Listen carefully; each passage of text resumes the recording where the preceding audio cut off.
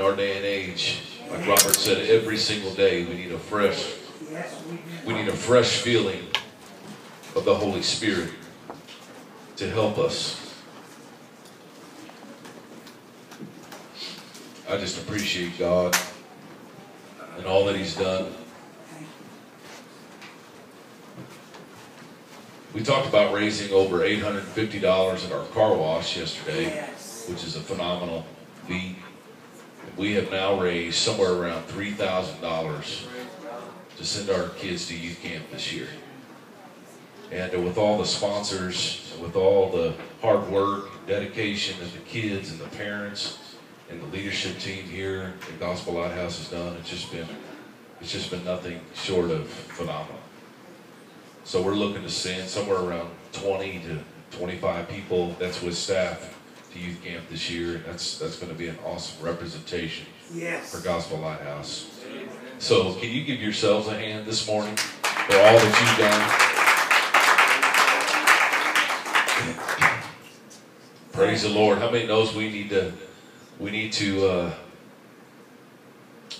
what we can to get our kids in the presence of God as much as we can. Many young people have been called to camp. They're called to the ministry through camp. And God has touched their heart, and their life, and their souls. And there's many that are preachers, ministers of the gospel out there today as a result of a few days at youth camp around an old-fashioned altar. And God touched their heart and called them to the ministry. How many knows we need more ministers, and we need more pastors and praise and worship leaders and missionaries and people to fulfill and to continue the work and the call of the ministry. Amen? Yes. Praise the Lord. Look at your neighbor and say, praise the Lord. Praise the Lord. Okay, bear with me today because my throat is not cooperating. And so I may drink a little more than what I usually do. But nevertheless, turn to Mark chapter number 5. I kept wanting to preach out of Mark on Wednesday night. For those of you who were here, didn't I, Sister Nellie? God brought me back to some series of passages. And we're going to be in Mark 5, and we're going to stay planted there. So just hold your place there today. And we're going to exposit out. And we're going to go from 1 clear down to verse 20. But our main text this morning will be verse number 6. So Mark chapter number 5, verse number 6. If you have it, say amen. Amen. Amen. But when he saw Jesus afar off, he ran and he worshiped him. But when he saw Jesus afar off, he ran and he worshiped him. The title of my message this morning is From Maniac to Messenger. From Maniac to Messenger. Let's pray. Father, we just thank you today. We thank you for your anointing. We thank you for the Word of God. We thank you for the presence that we feel here in this place. Thank you, sweet Holy Spirit, for filling up our cup this morning, for it runneth over. You've already started the work in our hearts and lives here today. Lord, you who began a good work, complete it unto the day of Jesus Christ. I thank you for Gospel Lighthouse and our people here today. We are part of the family of God. We love one another. We care and bear each and other's burdens. This is a family-oriented church. And we thank you for what you're doing here and what you're going to do today. Lord, as the kids made their way to the basement this morning, I pray that you would have your way with them. Continue to speak to them, Lord. For your word said, suffer the little children to come unto me, forbid them not, for such is the kingdom of heaven. We are called to come like children, so Lord, I pray today, may we have that same spirit that those kids that went to our basement this morning would have, and we'd be open to hear what the Spirit saith unto the church today. In Jesus' holy name. And everybody said, amen. Say that title with me this morning, From Maniac to Messenger. From Maniac to Messenger. Now, obviously, we're talking about, and most of you have read Mark chapter number 5 before, dealing with the demoniac. And somebody once said that Jesus is seldom early and he's never late. Can I promise you this morning, he's never early and he's never late. Jesus always shows up right on time. Amen. Doesn't Jesus always show up right in the middle of our circumstances, exactly when we need him to show up? And so this man here is in a situation where he is all to himself. And you know, he's in a place of isolation. And we're going to find out that he has made his residence in the place of the tombs. He has made his residence in the place of a graveyard. Now, how many knows you're pretty lonely when you're laying up in a graveyard somewhere and you've made that your home? And so we find that this individual has been abandoned probably by his own family and by his own society around him and all the people, his friends and others. But God shows up. Jesus, manifest in the flesh, shows up right on time to deliver this man of his situation. And I don't know what you're here this morning dealing with, and you may not be possessed by no devils, but you may be dealing with some trials and situations, and I can guarantee you that God can show up right in the middle of your circumstance and deliver you of whatever you need this morning. He is our deliverer. He is our healer. He is the great I am. He's the author and the finisher of our faith. He's whatever we need. He is our ever-present help in time of need. Somebody said amen. Amen. Praise the Lord. So we see that Jesus shows up right on time. The Bible says in Mark chapter number 5, verse 1, and they came over unto the other side of the sea. Now who are they talking? Who's they? We're talking about the disciples. The disciples showed up with Jesus. They went over to the other side of the sea, into the country of the Gadarenes. Now, we know that Gadara is one of 10 cities of Decapolis. So he showed up in this little bitty old city to deal with one man's issue. He showed up in a place that really probably nobody else would have gone to. Can you think about a revival going on? Because he just left Capernaum. He just left the megaplex. He just left the place where he was ministering to the multitudes. And can you imagine an individual saying, you know what, we've got thousands of people showing up to a revival, and then shutting the whole entire revival down, and then going to a place called Gadara to minister to one individual? But that's exactly what Jesus does. That's exactly what Jesus is doing right now in this church, as he's dealing with each one of us, because he's omniscient, he's all-knowing, he's omnipotent, he's all-powerful. So as Jesus can show up and deal with my situation, he can show up and deal with your situation. He can be everywhere and anywhere he wants to be at all times. Amen? Don't you thank God that you serve a God that is anywhere and everywhere when you need him? And not just, you don't have to stand in line. You don't have to wait on him and whenever you need something. You don't have to wait on him when you have a sickness. You don't have to wait on him when you're dealing through something. You just call upon the name of the Lord. He's there at that present time. So that's where this man was. So I believe, though the Bible does not specifically, and I don't like to read into passages of Scripture. It's called eisegesis. I don't like to read into it. But I have to imagine that this man was crying out for God, was crying out for deliverance, was crying out for healing, wanted to hear something from somebody, something positive. Is there any hope for me anymore? And we know nothing about this man. We know nothing about his background. We don't know where he's from. We don't know what his family was like. We don't know if he had any friends. All we know is that he's up and has made his residence in the tombs. Now, I'm going to tell you right now, that's a messed up situation. Yeah. I don't have too many friends who live up in a graveyard, and if you do, you need some new friends. Amen? But I'm telling you right now, this man was dealing with some stuff. And he found his peace up in a graveyard. And somebody said, why did he make his residence up in a graveyard? Well, I can tell you one thing about graveyards. They're very peaceful. Headstones don't talk back to you. No, they don't. And if they do, you better run quickly.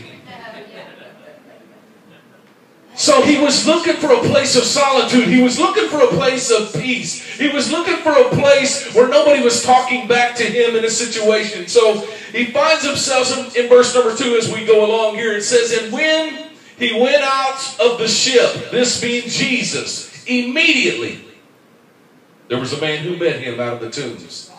A man with an unclean spirit. It didn't say he procrastinated.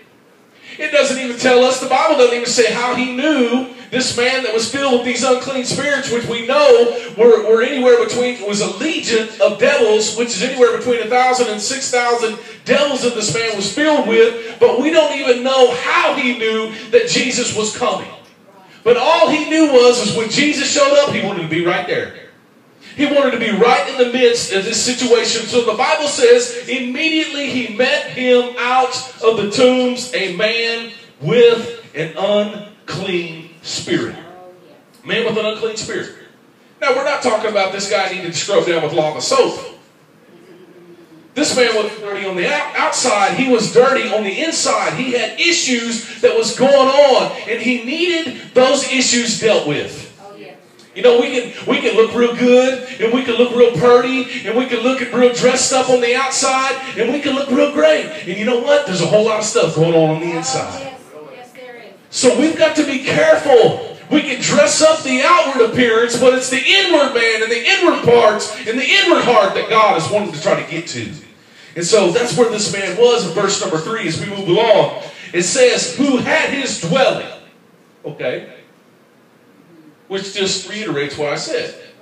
He lived there. He didn't show up once a week. He didn't show up twice a week. This man's dwelling was there. He lived amongst the tombs. And I want to reiterate right here and say the wages of sin are death. But the gift of God is eternal life through Jesus Christ our Lord. So he showed up in a situation and stayed amongst the tombs because it was a place of death. It was a place where he was at. It was a place that he could relate to. It was a place that I think that even these devils were trying to bring him into a place of suicide to kill himself. So why not just make yourself right at home, right where the devil wants you? That's where he was. So who had his dwelling amongst the tombs? And the Bible said, and no man could bind him, no, not with chains. Now, we don't know anything about his background. We don't know anything about what he was dealing with.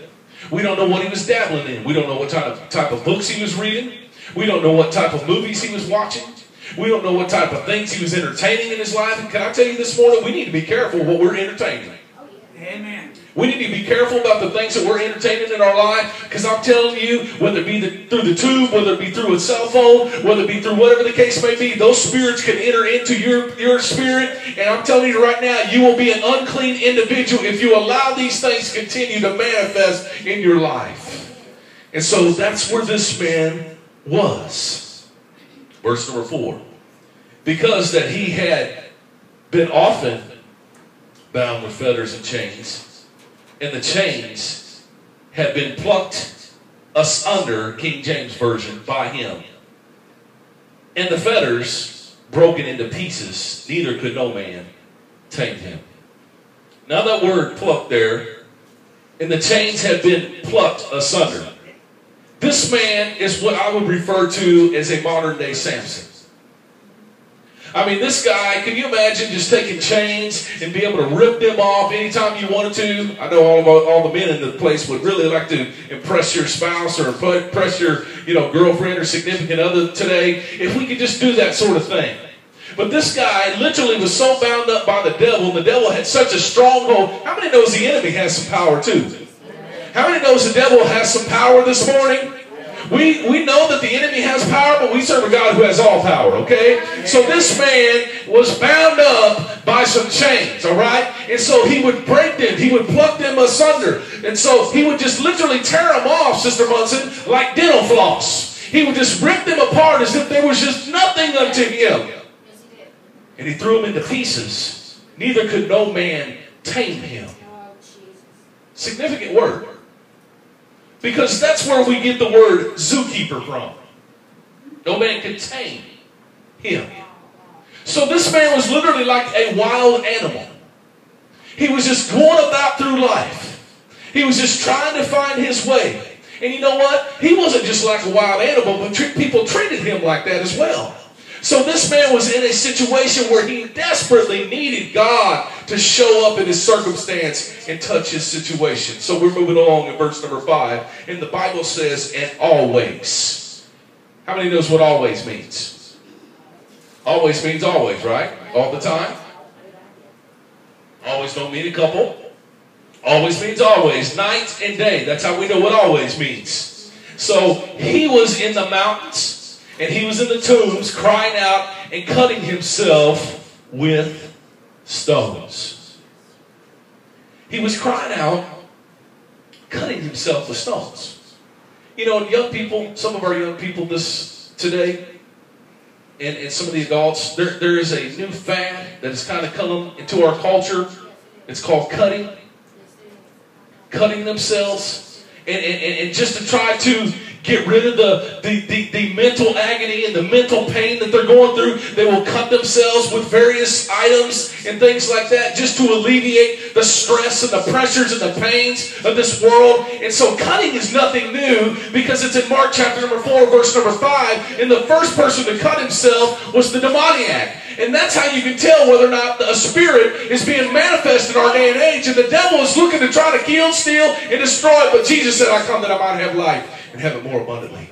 And so we have to pray continually for ourselves and pray for our young people, because the devil is looking to try to take them out like he tried to take this man out.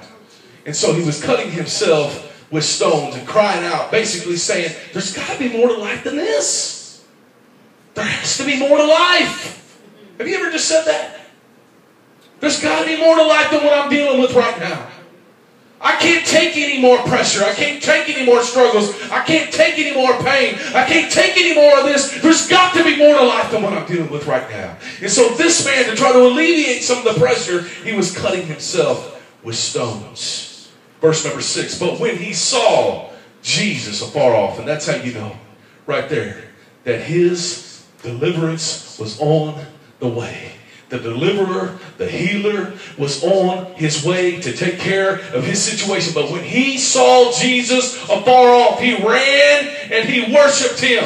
Why did he do that? Why did he run and worship him when he saw him? Because I can tell you one thing. When people show you the truth, Pastor, you will run to that truth when you're looking for it. And this man was looking for the truth, and he found it in Jesus. What's the Bible say? That Jesus is the what? The way, the truth, and the life. No man comes unto the Father except by him. And this man, even before that passage, he understood that. And he ran and he worshiped Jesus with everything that he had. And in verse number 7 says this, and he cried with a loud voice and said, what have I to do with you, thou Son of David? Thou Son of the Most High God. I adjure thee by God that you torment me not. Now, we're hearing from the demons now. I adjure you by God. So, even the devils know who Jesus is. Even the devils fear and tremble. And they cry with a loud voice and said, what have I to do with you, Jesus? In other words, saying, why did you show up today? We were just kind of doing our own thing. We wasn't bothering anybody. Thou Son of the Most High God. And can I tell you this morning that society may deny who Jesus Christ is, but the devil's fear and tremble. Yes, he did. We may sit around and act like we don't know who Jesus is as a society. We may sit around in the White House and act like we don't know who Christ is and what kind of God we serve, and if it's Jesus, if it's Muhammad, if it's Christian, if it's whoever the case may be. But I can tell you right now, the devils know who the King of Kings and the Lord of Lords is. He knows who the real gods are, and the devils fear and tremble themselves. That's how you know we're under demonic oppression in this nation. It's because we're just all confused about everything right now, aren't we? We're in a state of confusion everywhere. And that's a state where the enemy wants us to be. But the devils understand. And he said, I adjure thee by God that you torment me not. In other words, he's saying, you know what? I just need a little more time. I just need a little more time. That's what the devil wants with you. Just a little more time. And let me tell you this morning, you just hold on. You just hold on in your circumstance right where you're at, and you just keep praying, you just keep fasting, you just keep praying for the deliverance and prayer, the prayer of faith in your situation, and God is going to honor your prayers. You say, I've been praying the same prayer, Brother Tim, for years. Keep praying it. Right. Keep believing God for your situation. Who knows how long this man had to pray before God finally showed up in his situation. That's right. And you just hold on. You just hold on and you keep praying, you keep fasting, you keep believing God in your situation, and He's going to show up and take care of your circumstances. Let's look at verse number 8 as we move on here. And he said unto him, come out of the man, you unclean spirit. Now, I don't believe he said, come out of the man, you unclean spirit. I believe there was some authority behind it. Come out of that man, you unclean spirit. And what do you think happened? When Jesus speaks, let me tell you something, it ain't up for debate. When Jesus starts putting words out there, the devil understands and knows. When Jesus starts speaking, it ain't up for debate. So what happens here? Look at verse number 9. And he asked him, what is your name? Now, when Jesus asks questions in the Bible, is it because he really needs to know the answer? He's omniscient. He's all-knowing. So when you look at the scripture, a lot of times when Jesus is asking the questions, or when God is asking a question to somebody, He wants us to know the full scope of what's happening here. We wouldn't know that this man had a legion of devils had Jesus not asked him, what is your name? We would know very little about this passage. So when Jesus asked the question, what is your name? It's not for his knowledge, but it's for our knowledge, right? Yes. So he goes on to say here, and he answered saying, my name is Legion, for we are many. Now we said that a legion of Roman centurion soldiers is anywhere between 1,000 and 6,000. So we don't know exactly how many devils this guy had, but we do know this, that he was literally filled up to the brim with devils. And I mean to the top and overflowing. To the point to where he was hanging out in the graveyard. To the point to where he was dealing with all this stuff. To the point to where he was cutting himself. To the point to where he was ready to commit suicide on the brink of giving his life. So we move on here in verse number 10, and it says, and he besought him much that he would not send them away out of the country. And he said he besought him much that he would not send them away out of the country. So these devils besought Christ. He said, please don't send us out of here. Why? You asked the question why this morning, right? Why would they say don't send us out of this place? Because they could just go somewhere else, right? Can I tell you that I believe that demonic spirits are territorial?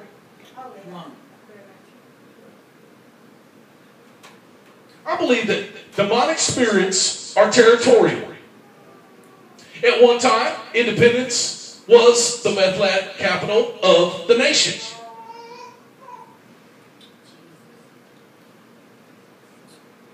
And now I think we're ranked somewhere in the top 10, which isn't much better. Sex trafficking. We were talking about that a little bit on Wednesday night. Sex trafficking, you understand, is number 1 in the city of Independence right now across the nation. For young kids anywhere between 12 and 14 years of age to be sex trafficked and go out into sex slavery and all this sort of thing. So understand this morning that spirits are territorial. They want to stay in a group right where they're at, and they want that same influence to just keep going out in that area and keep going out in that area. Can I tell you, we got to bind this stuff in the name of Jesus. We got to call upon the name of the Lord, and we got to say, you know what? We've had enough of this. We got to start praying. We got to start fasting. If we want to see a move of God and the things broken in our nation, the things broken in our families, the things broken in our city, the things broken in our church, if we want to see a move of God, because we must understand that the enemy is very territorial in what he wants to do. Why is he territorial? Because he's got a plan. He's crafty. He's cunning. He's the master of deception. Okay? So he is very crafty in what he wants to do. He's very organized in what he wants to do. So he sets up shop and he tries to follow through with it. Amen? So let's look at verse number 11 as we move along. Now there near unto the mountains, a great herd of swine feeding. Okay? So we know that there's a herd of swine. Verse number 12. And all the devils besought him, saying, send us into the swine, that we may enter into them. Why? Because they wanted to stay. They didn't want to go. They wanted to stay right where they were at. Okay? Verse number 13 as we move along. And forthwith Jesus gave them leave. Said, it's okay. All right. Go ahead and set up shop where you please. And the unclean spirits went out and entered into the swine. And the herd of swine ran violently down the steep hill and placed into the sea. They were about 2,000 and were choked in the sea. These pigs committed suicide. You know why I believe Jesus let them go into the swine? Because for one, pigs don't have a soul. But it goes to even show you that an animal doesn't even want anything to do with Satan. An animal will try to get out of a circumstance when the enemy infiltrated them to the point to where they ran down a steep hill into, of all places, into the sea, into a body of water which they don't like to begin with. Right. Right? And they killed themselves. So what do you think happened? These men were upset. Their pigs were all killed, right? Their swine was all drowned, and they're upset. Their Jimmy Dean sausage factory just went right down the hill and drowned themselves right into the sea. And so here's what happened. Let's look at verse number 14. By the way, these 2,000 swine, that was somewhere, if you look it up in modern day monies, it would be somewhere around $70,000 worth of swine that just ran themselves down the hill, right? But here's the next thing before I move on. This is exactly what the enemy had in store for this man. The demoniac. The man that was full of the devil. He was literally trying to kill the man. And it's evident by the fact that these pigs couldn't even live with the devil. So they ran down the hill and they killed themselves. They committed suicide. But that's where the enemy wanted this man to be. Take him right to the brink of where he would commit suicide. In verse number 14, the Bible says, and they who fed the swine fled, and told it throughout the city and in the country. And when they went out to see, then they went out to see what it was that had been done. So they went out. They were mesmerized by the situation. They seen all these fish floating in the water, all 2,000 of them. And I'm sure they didn't have cell phones and all that sort of stuff, or Facebook and Twitter, but I guarantee you if they did back then, they'd have been all over Twitter. Oh, yeah.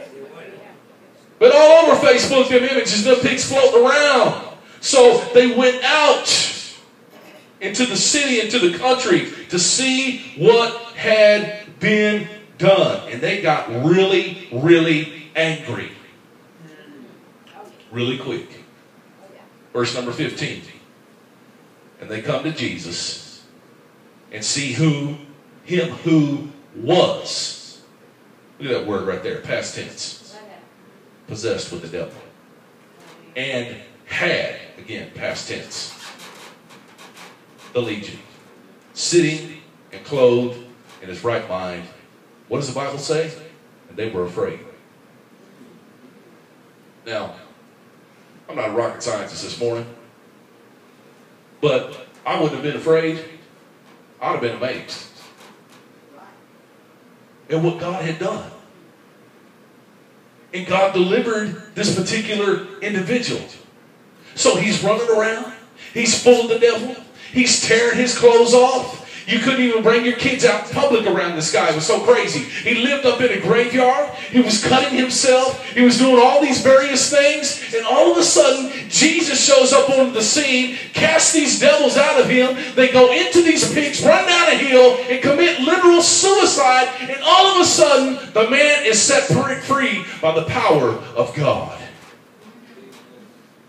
And for the first time in his life, he was running and gunning and going here and going there. You know how it is when people, have you ever seen people that were just on something? You know, they were on drugs, they were on alcohol, they were on whatever. I see them sometimes when we walk around here and I'm praying for them. As I see them walk down the street, they're just going here and they're just going there and they're just everywhere, just tossed about, not knowing what to do, confused as a termite and a yo-yo, moving around everywhere. And all of a sudden, this man, Jesus, shows up in his situation, touches him, heals him, casts the devils out, and now he's sitting.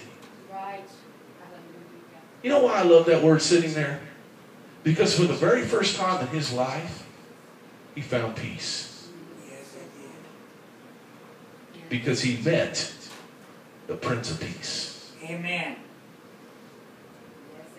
And he was able to sit down and just bask in what God did. And he was clothed. And he was in his right mind. He wasn't afraid, but they were. And it goes on in verse number 16. It says, and they who saw him then befell to him who was possessed, again past tense, with the devil, and also concerning the swine. So they begin to go out to the community and talk about this whole situation. Verse number 17. And they begin to pray him to depart out of their coast. Isn't that amazing? God does something great in somebody's life. You know, when God does something great for you, don't always think that people are going to celebrate with you. When God heals you of something, when God delivers you of something, don't think that people are always just going to celebrate. They'll just turn up their snotty nose a lot of times and be like, well, we just remember how they used to be. Yeah, are you amazed how much of a photographic memory some people have about your past? Oh, yes. Aren't you just amazed how everybody can just sit and line out, just line by line, precept upon precept, everything that you've done wrong, but they don't know. They can sit and be doing all kind of crazy stuff, but it's all good with them because they're holy. They're holy, for the Lord is holy. They showed up to church this morning, so they're holy. So here we are in a situation that these guys asked Jesus to depart out of their coast. Right? And here's the principle I want you to get here. Jesus only stays where he's welcome. That's right. He only stays in a heart that's welcome. He only stays in a church that he's welcome in.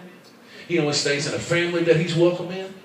That's why if nobody else in your family serves God, you keep serving God because he's still welcome there. Yes. And because there's people with situations and circumstances and they're dealing with demonic spirits and things are going on and you're trying to figure it out, you just keep serving God.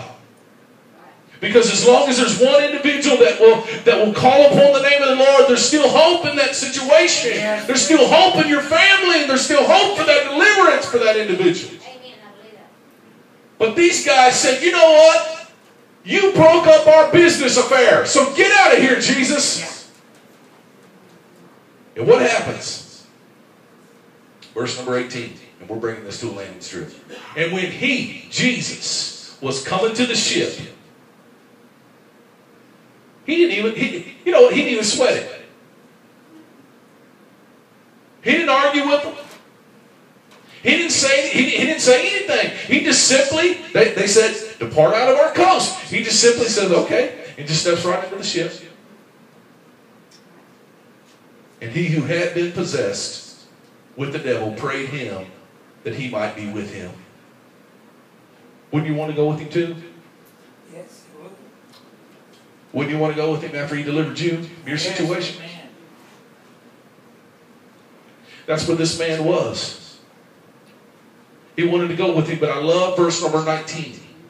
Because verse number 19 is the very telltale text of what I want you to really grasp this morning. Howbeit Jesus suffered him, or said unto him, but said unto him, go home to your friends and tell them how great of things that the Lord has done for you, and has compassion and had compassion upon you in your situation.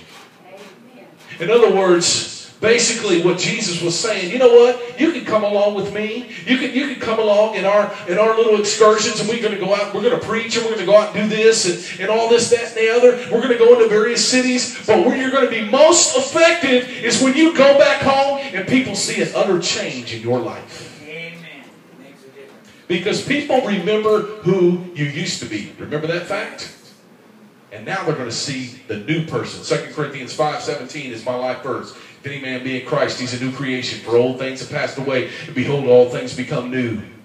Amen. So they see the old, and now they see a brand new creation. And you know what? Sometimes it takes time for people to acknowledge the fact that there has been a change. But I'm going to bet your bottom dollar this morning, when you continue to live for Christ, they will have to, at some point, acknowledge there has been a change in your life. Yes, amen. So you just keep pressing. You just keep going for God. And you can just, you know, because the people, your family, your friends, they know all about your past. My family, there's a lot of them right here right now. They can get up here and talk a lot about them words. But you know how you combat that? How do you combat that? You live the life of Christ. I've been a manager for several years. Robert and I have both been managers in the same location, and work for guys that you know, for whatever reason, they just like to come back to where we work. That's a good sign, you know. They liked us, they liked the place, and they'd always say, "Tim, I remember back when you did this." I'd be like, "I don't even remember that." I remember, and you know, as a manager, sometimes you got to get upset. They always remember the bad stuff. But I'm like, do you remember any good things about me? Do you remember anything good that happened? Okay? Yeah. But that is what Jesus was saying. Go back to your friends and tell them how great the things the Lord has done for you. And he has had compassion on you. And I love this part right here in verse number 20 as we close. The Bible said, and he departed. He didn't argue with Jesus. He didn't continue fussing with him. He didn't do any of that. He just simply began to publish it right where he was at. And that's in the Decapolis. I love that. How great of things that Jesus had done for him. And all men did marvel. Why did they marvel? Because of the radical transformation that was in his life. And I love that word that he went out and he published it in the Decapolis, because that's where we get our word newspaper. So I can just see this guy running through the streets, extra, read all about it. Jesus did it for me, he did it for you. And the man became a walking, living newspaper for the glory of God. Thank you, Jesus. He published it through his life of what Jesus is capable and able to do of an individual that will totally surrender themselves unto Jesus Christ. It makes no difference when you are a Christian, when you do turn your life over to Jesus Christ, there is a radical change in your life. There is a 180 complete turnaround. And so this guy went from, Sister Munson, being a maniac to a messenger for Jesus Christ. And what I love even more than that is we said he left Capernaum 2 chapters before this. He left the megaplex of just revivals and all these sort of things. People's lives are being changed. And it shows me this, that Jesus will leave the 99 and he will go after the one. And that's what he did in this passage. Isn't that what he did for you? It's called a personal relationship with Jesus Christ. And can I tell you this morning, because some of you feel lonely in your spirit. Some of you are the most loneliest individuals on the face of the earth. Can I tell you, when I was district youth director, I used to tell people, they'd be like, Brother Tim, oh, you just got all these friends and you got all these people and you got all this, that, and the other. I said, I can tell you something. It's a very lonely position. As a pastor of this church, I know this man is lonely, and we try to stick together as a team to lift each other up and build each other up. And so we find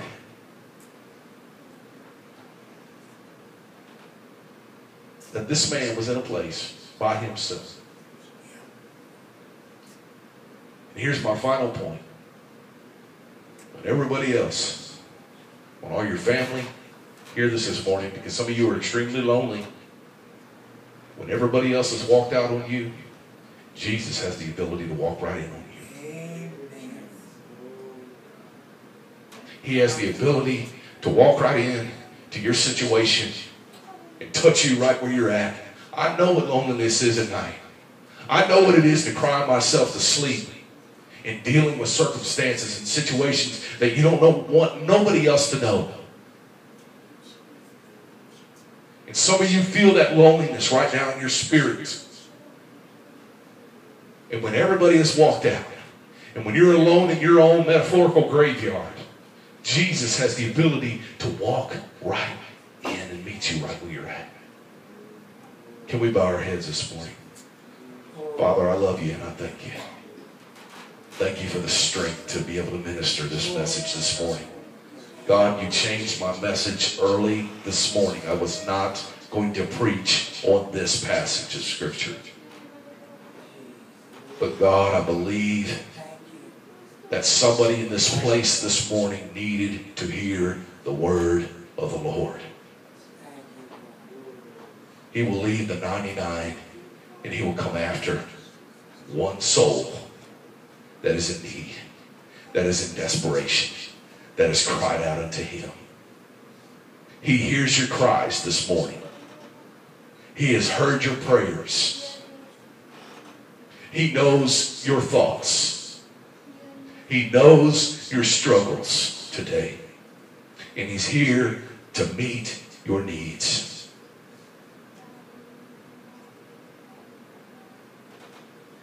With every head bowed, every eye closed, nobody looking around. You say, Brother Tim, I'm lonely this morning. I just need some prayer. I feel like everything and everybody's abandoned me. I feel like I'm on my own island somewhere unto myself.